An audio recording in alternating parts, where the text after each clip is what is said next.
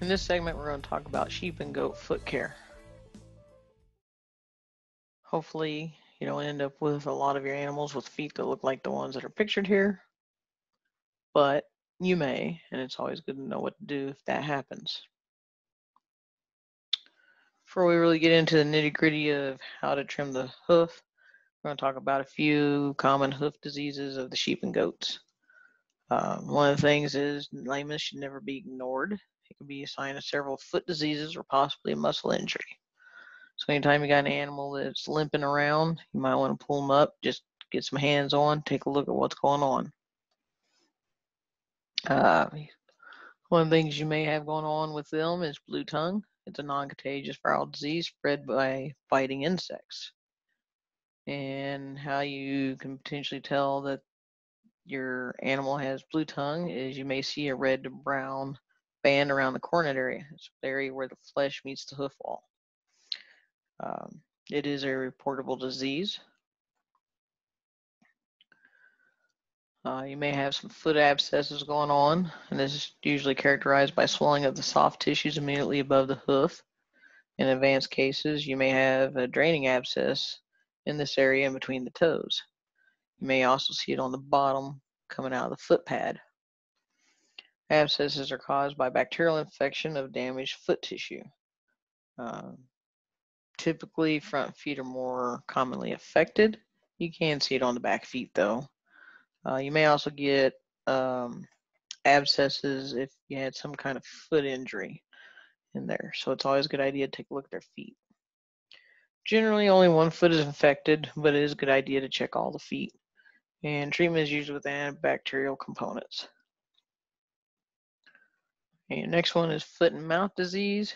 This is highly contagious viral disease, and it does affect pigs, sheep, cattle, goats, and deer.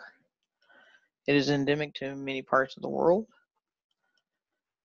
Clinical signs may include blisters, ulcerations on the mouth, snout, tongue, gums, teats, or around the top of the feet.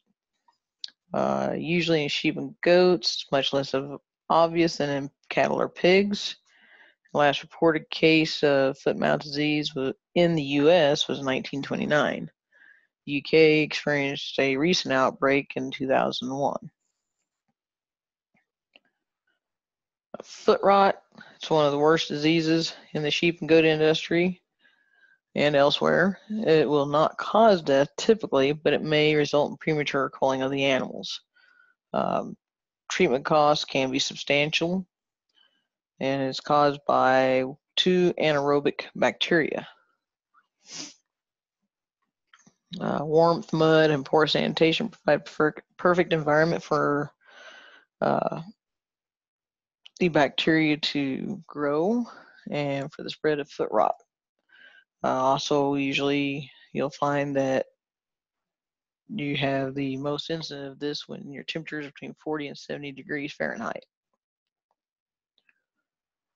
Foot scald is caused by bacteria. It is not contagious. It does cause lameness, typically on the front feet, and your lesions can be found between the hooves. Tissue between the toes will look blanched and white or red and swollen. It is much easier to treat than foot rot. And ensuring the sheep or goats have some place dry and out of the mud will alleviate the problem. Laminitis, which is also known as founder, it's caused by inadequate blood flow in the hoof. This can be caused by digestive problems, typically, resulting in the excessive intake of grain, which is grain overload or acidosis. Often the animals die before the feet become involved. Recovered animals may exhibit unusual foot growth and or permanent lameness. Sore mouth can cause lameness, and it's a result of the blisters appearing on the skin near the top of the hoof wall. Simultaneous blisters appear on the mouth and other areas of the sheep and goat's body. The infection is more common around the mouth than on the legs or feet. But if you have a sheep with the signs of sore mouth, don't forget to check above their feet, just because it may be there. Lesions can be treated with an ointment containing a broad-spectrum antibiotic. There is also a vaccine available. And again, you see my note here: when developing a flock health program, consult with your veterinarian. Develop the relationship with the veterinarian. That is going to save you money and time in the long run.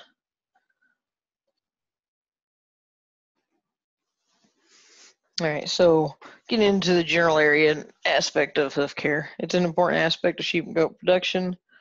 You have a variety of diseases that can affect them. Most of them cause lameness and have a negative effect on productivity. Just think about it. If they can't walk to go and graze, then they're not going to be able to put on weight or maintain weight, and it's going to affect their overall productivity. Hooves should be checked regularly for disease and excessive growth. Excessive growth can cause problems too. Ideally, you want to keep good records of treatments and trimmings done per individual. And if you have ones that you're always having to do something with, or they fail to respond to treatments, you want to probably add them to your cull list, as those animals are costing you time and money. Hoof trimming. Basically, the hoof grows, their hoof wall grows. It's like our fingernails, they constantly grow, and so they need to be trimmed. If you have rocks and things like that out in their pastures, odds are they're naturally trimming their feet as they go out and graze.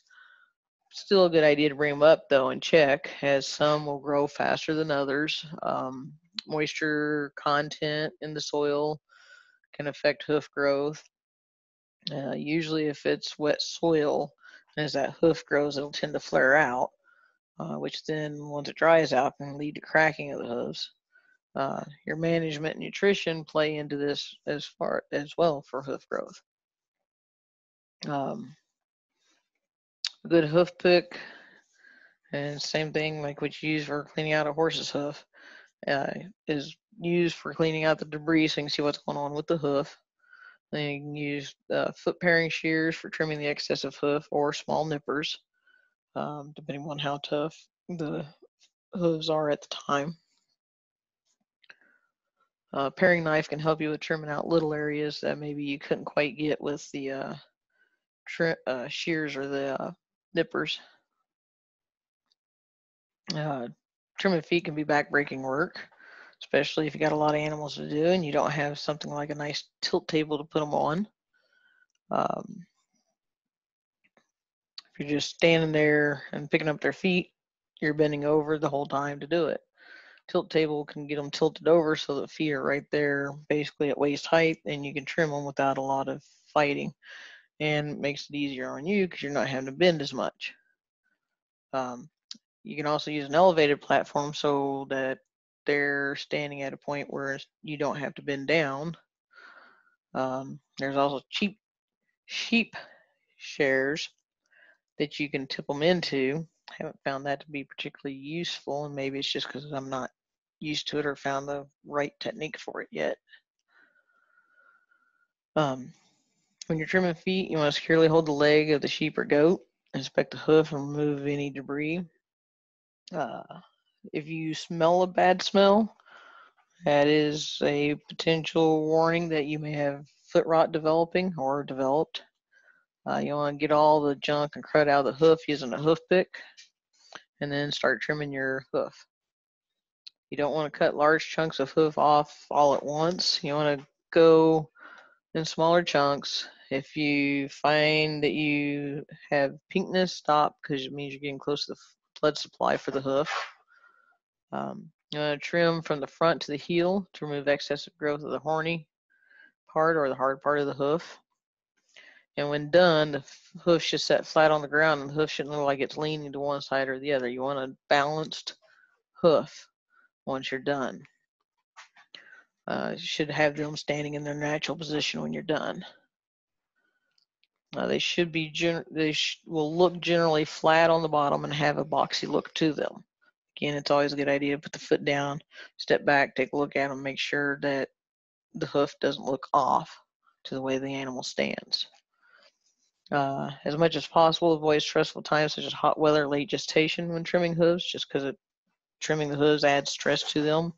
and those other items will add stress to them. So try not to stack stress on top of stress.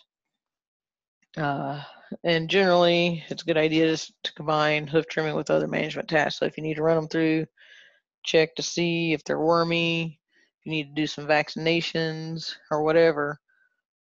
And usually whenever I run them through, I'm checking for worminess. If they need vaccination, I'll do the vaccinations. I'll trim their feet. And otherwise combine several tasks all into one.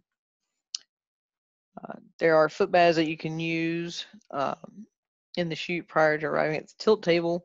One that helps clean out some of the gunk, and it also helps make their feet not so hard because they've absorbed some moisture. So it's just like our fingernails. When they're dry, they're hard.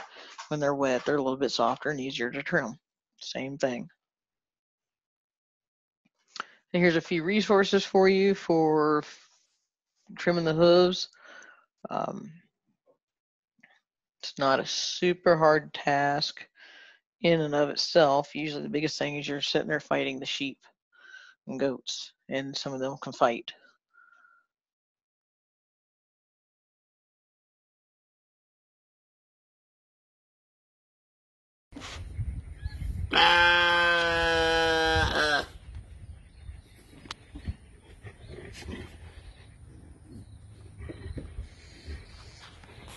Alright, for this task, we're going to be trimming the feet of the sheep as needed. And going through here and looking at his feet. Give you a little bit of a close-up view. You can see it probably needs a little bit just from standing. You can see a little bit of flare out eventually on this one.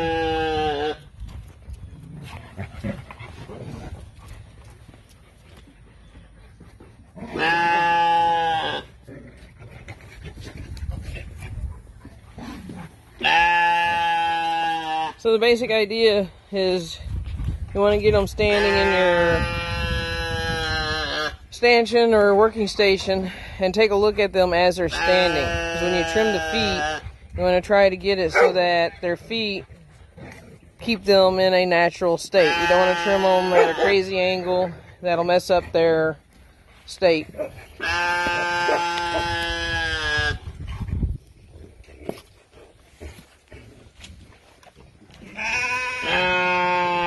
So right now we're just taking a hoof pick, kind of cleaning out the debris and dirt.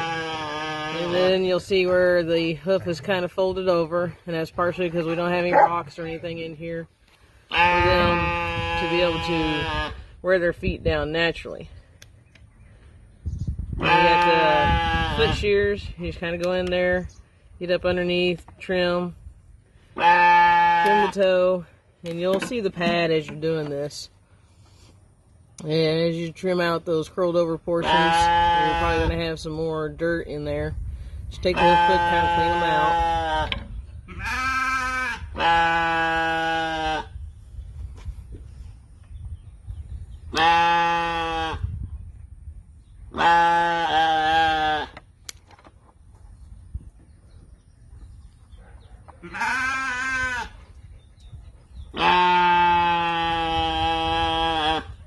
Biggest thing is you're doing this, don't take crazy big bites unless it's like that folded over piece where you know that you're not down close to the hoof pad or getting into what they call the quick, which is the area where the blood supply flows into the hoof pad.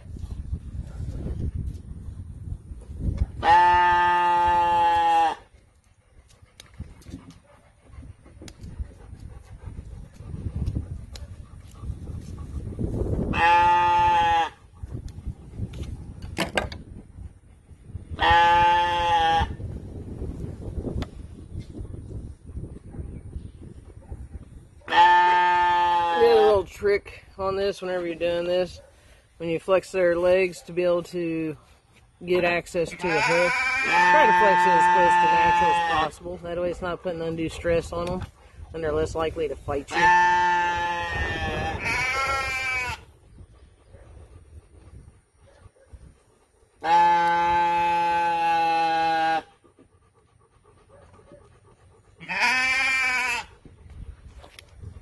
Biggest thing about trimming the feet, you want to be able to get in there and trim them, clean them out, because all that debris, when it gets wet, it can harbor bacteria, which can cause foot rot and foot scald.